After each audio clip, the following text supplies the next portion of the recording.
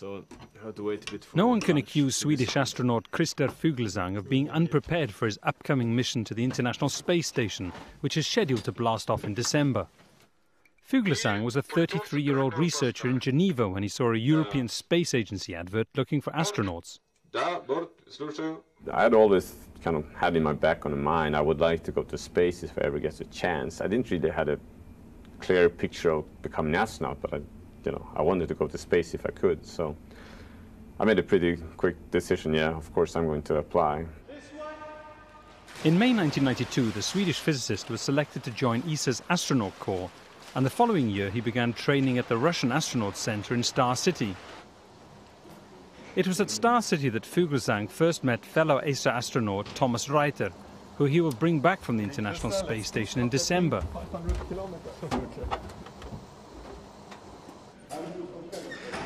The two young European astronauts learned how to operate the Soyuz spacecraft and simulate spacewalks. But that was not the hardest part of the training, according to Fuglesang. The toughest part was to learn the Russian language. At that time we didn't have any interpreters, there was no material in English, you really had to do everything in Russian.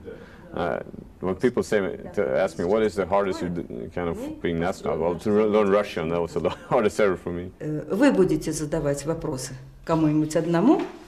Fuglesang was a member of the backup crew for the Euromir 95 mission, which lasted 179 days. A year later, he entered the mission specialist class at NASA Johnson Space Center in Houston. Houston was initially something of a culture shock for the Stockholm-born astronaut. As a Swede in Houston, first of all, there's a very different climate here. You are warm, at least when you're outside. It's very hot, and at least I miss not having the 4 seasons. However, the 49-year-old father of 3 had no problems adapting to the NASA work environment. In 1992, Fuglesang was chosen as a crew member of the STS-116 space shuttle mission, which is scheduled to take off for the International Space Center on December the 7th. It will be Christer's first space flight and the first ever space mission for a Nordic citizen, a feat he is proud of. Well, of course, it's fun to be the first, and I think and I hope that will kind of mean a lot to Sweden also, that people will see the joy with space, the adventure, the future space, will raise the interest of space. Fuglesang's STS-116 flight marks the start of a series of complex missions scheduled to complete the International Space Station. The astronaut's main task is to make sure everything goes right, but a large chunk of the training is about what to do when things go wrong. And these are all procedures we hope to never run, because these are all if something breaks.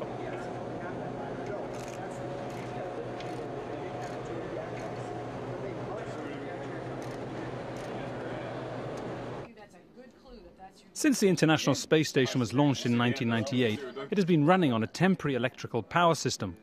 With the arrival of 2 more huge electricity-generating solar panels in September, all the pieces are in place to switch to a more permanent system. But in orbit, that is not easy. The plan is to send Fuglesang and NASA crewmate Robert Kirby on 2 spacewalks, each devoted to rewiring one half of the International Space Station. It is a complex task that might run into difficulties. Power cables might be stiff, and the old solar panels might be difficult to fold up. Hence the months and years of hard and meticulous training. But it is not all hard work and no play. Occasionally, Christer and his astronaut colleagues come for a relaxing drink at the Outpost bar near NASA HQ. But even here, it is impossible to escape the daunting mission that awaits them. Of course, that's very kind of easy to me to relate to, because that's what I'll be doing on the space station. A Russia-trained Swede working at NASA and on his way to the International Space Station for ESA. Does space exploration get any more international than that?